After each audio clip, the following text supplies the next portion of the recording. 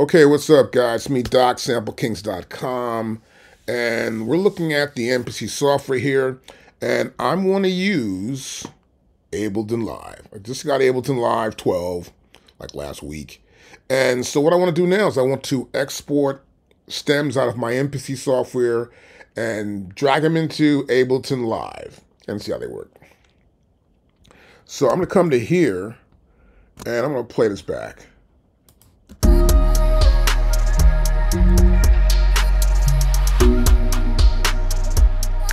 Okay, that's cool enough.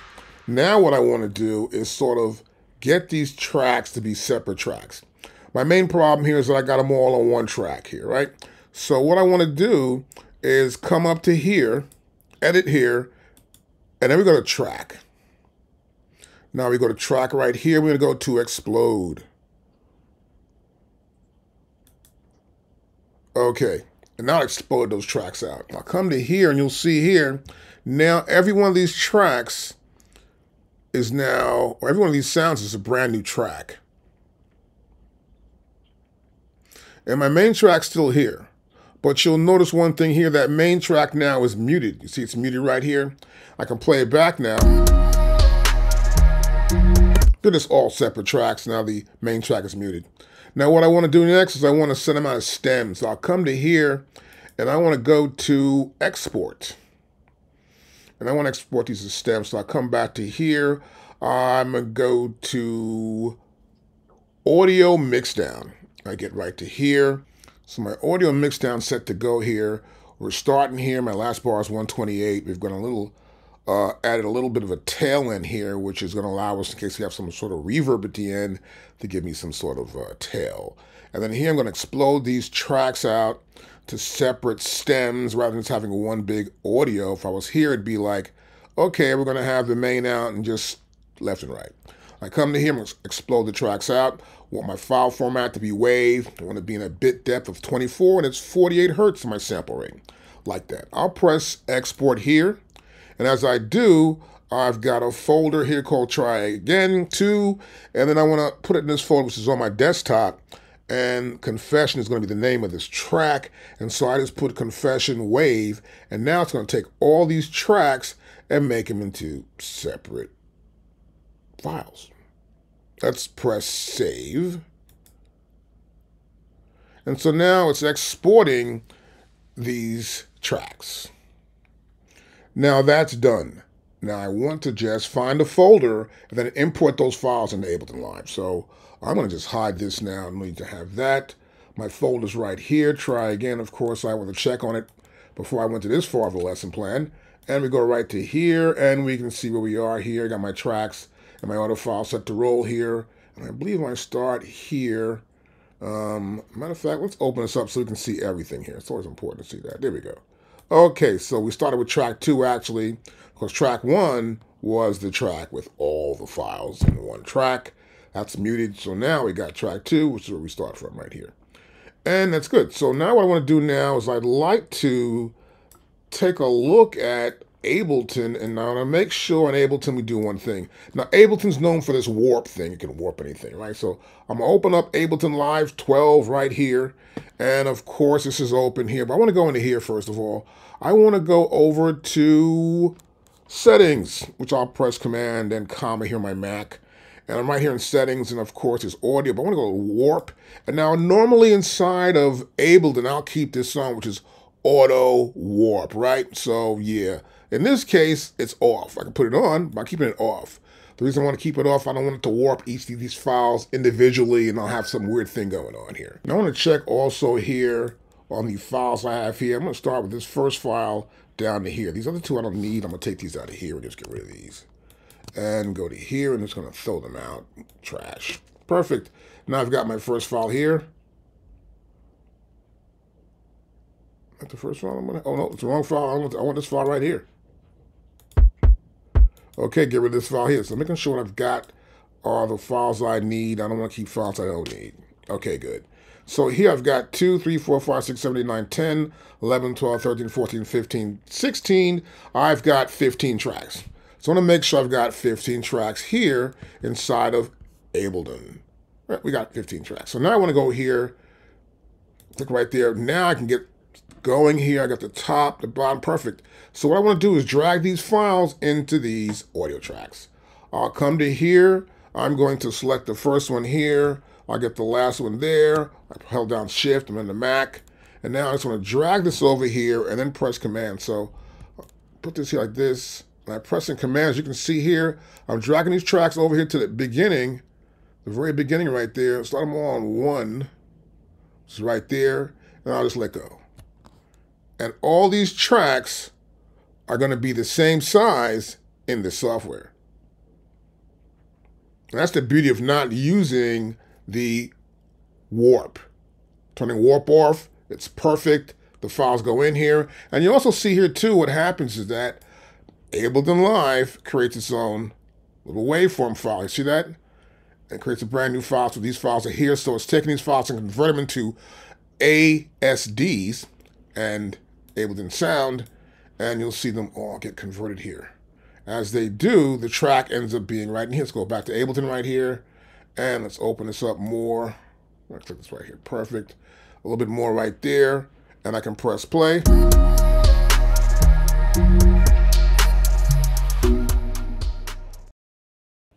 Now, there's also a second way I can actually get files out of an MPC project I'm dealing with. So I want to go to plugins and load MPC as a plugin. So I'm going to find MPC here. We're going to go to the M's, and we get down to the M's here. And I will find the MPC somewhere in here. And there it is, MPC right there. I want to grab this plugin. I'm going to go to this MIDI track right here and put it right there. And so now we're going to wait till it loads in. Now, once it loads in, I'll be able to search the MPC database, which is on my computer, and find out a project I want to bring in here and use for this demonstration. We're going to wait to see what happens when this is done, and then we should see our MPC software come up eventually. And there it is. Perfect. So now what I want to do, I want to load in something I was last using, so I may come to here. I go to File, and I want to go to Recent, and here we go, right here. It loads up. Now this is the whole track here. I can also expand this up pretty big, even though it gets just about that big inside of Ableton. But it's the plugin, so I'm happy to have it running. So I'll press play start.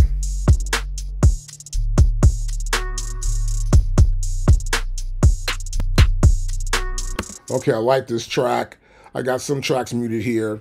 And what I want to do next is I'd like to hear these tracks directly inside of Ableton. So we can see here my MPCs. I can close this window out right here. And now we don't see it. I can pull it back up anytime right here. MPC's right here in the bottom right. I'm on this track right here. If I go to this track, it's not here. I come to this track, you see it right there. It's right here at the bottom. I'll click on this little wrench tool and it comes back up. Now what I want to do here, and what we see here actually, is that MPCs here, we have all channels and they're all coming in right here. I can record this track down too if I want to. No need. Now what I do want to do is I want to record all the parts out. So for one, I won't need this MIDI track. So I'll come back up to here somewhere, and I wonder if I can delete this thing. I should be able to delete this track. And delete. It's gone. Perfect. Now I come right here, I'm in audio, and I want to make a little audio track here. I want to start tracking out these parts. So I go back to my MPC track right here, and I click on here. Of course, I'll see the track, but I know something for sure. I got sounds here. Those are just some of the sounds I have in here, of course, and then, right? So what I want to do next is I'd like to track these sounds out. And so to do that, I've got to come over here into audio. So here, as far as my audio it's from the MPC. This is the post mixer, okay? I want to come to here, and I'd like to send this first sound to 3/4. All right, so if I play this track back, we don't hear that going on here. But what I want to get is the bass drum, which is this drum right here. So that's the drum I want to use. And now I selected them. I'll go over to here and close this track window out. I want to come to here on output, and I want to assign that an output. So I'm going to assign it to 3/4 because 1 and 2 is already assigned here on the first track. That's my 1 and 2 order here for auto right there, all channels, which is 1 and 2 here for my MPC coming into the Ableton Live 12. So now I want to see if that works. I'll solo it. All right, so that's done. I can come to here next. I want to do one more track here. So I come to here. I want to make sure this is going to be from the MPC. I want to make this be, let's see, 5.6. And I want to make sure it's input here in 5.6. I want to solo this one now. And then I want to make sure I can find out what that's going to be. My snare drum right here. And that's why we don't hear it. I can leave this out of here and do this right now. Now you can hear it. And so now I want to get this snare drum to be 5.6. Stereo output. 5.6 right there. And now let's hear that back.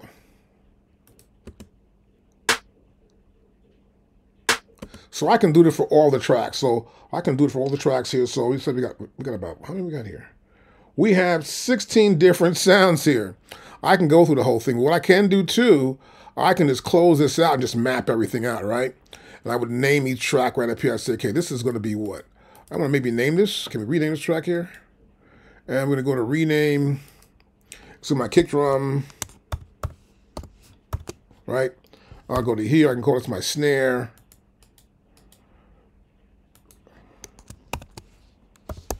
Right? And so on. So I can keep naming these tracks as I come out. I can do one more if I want to, but no need. But what I normally do is I make a template of this idea to make it easier for me to do this. So I will set this whole system up, and then I'll save the template and use a template to actually track in so I can continually track in and it's easier. And now what I want to do is create a brand new way of doing this. I have a template already made up. So I'll come to here. I'll say new live set, right? Okay, don't save this. I won't need that. And hopefully it'll just get rid of it. It does. And I want to come here to templates. And I've got templates right here. I've got MPC templates right there. This is my MPC template. I got one from Machine 2 as well and other stuff. And I'll come to here and I go, sure, load this up. And then this template will load up here. Taking its time to load, of course. So it must pull up the MPC software too as well. And then make up all the tracks that needs to be in the template. But once that's done, I will see a template here. Then like I do, select my track on the MPC software. So now I've got everything there. So now everything is right here. Kind of cool. And now I want to go to here to my MPC right here. As you'll see also, it's already been lined up. Right? I come to here, and I want to get to right here. And let me pick the track I want to use. It's the same track. Let me see. Wrong one. So I'm going to pull something else out here. I got a different track I want to use here. Let's go to my recents. And here's right here. My recents right here.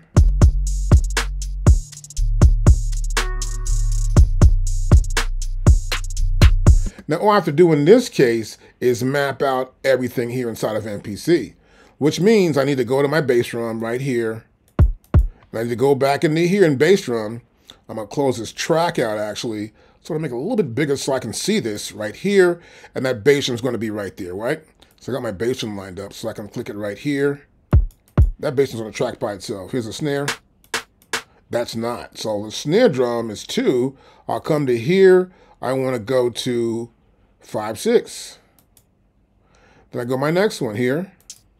And this will be 7.8. The next one here be 9.10. So I'm just making sure I get everything here in order. And then we're going to do 11.12.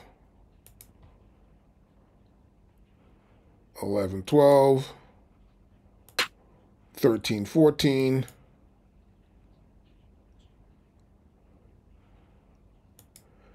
And here 15.16. I go to here, 17.18. Next one is 19.20. And here we go, 21.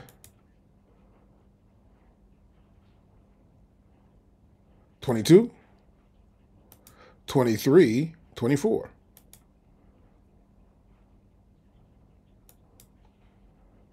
25. 26. 27. 28.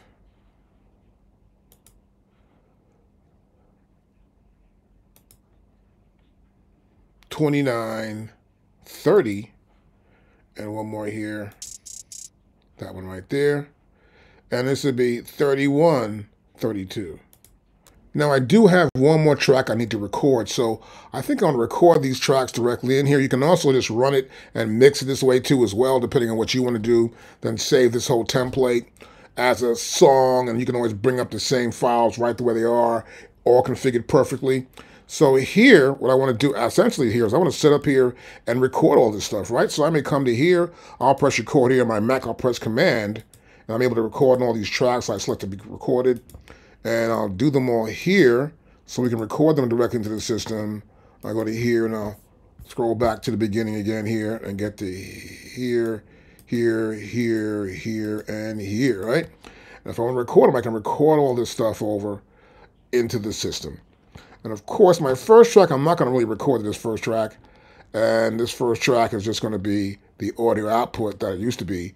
But now it's just going to be these digital tracks we're recording in here. And so next what I want to probably do is go to record. And